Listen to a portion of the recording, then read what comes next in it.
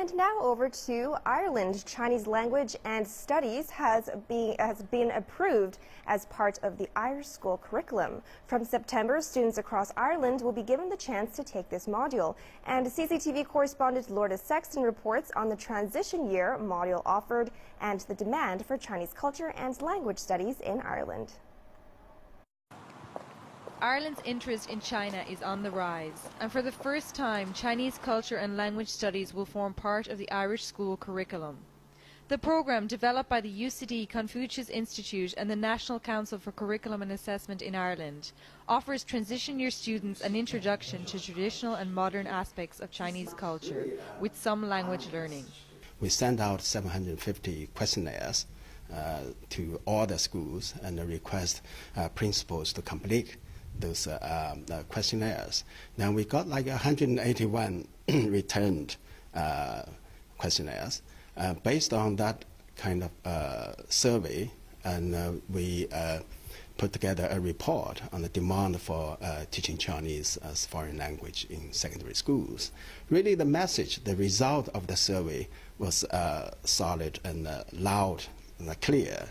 So there's significant demand and need for teaching Chinese in the secondary schools. Demand is evident from the pilot programme running for the past few years. Starting with 4 schools in 2007, last year saw 43 schools roll out the programme, and over 70 are expected this year.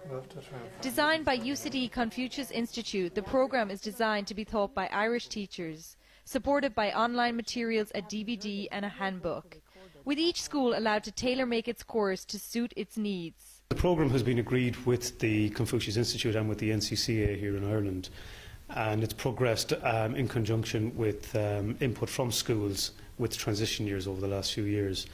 It's currently taught by Chinese teachers coming from China itself, but the idea eventually is that it will be taught by Irish teachers here.